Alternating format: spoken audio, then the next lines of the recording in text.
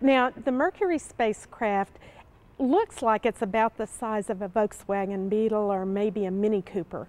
But if you look inside the window, you'll see there's actually much less room than there is in those very small cars.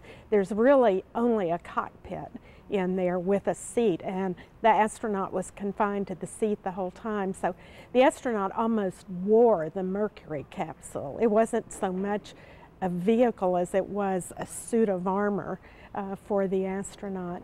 Little bit more room in the Gemini capsule. They could at least sort of stretch their arms and legs. They could get out of their seat to go out on a spacewalk, but still they lived in the seats basically. Then in the Apollo capsules, which was the next step, the capsule was designed for 3 members of a crew and for the round-trip voyage to the moon, and so there was some additional stowage space in there, but still they basically lived in their seats as well.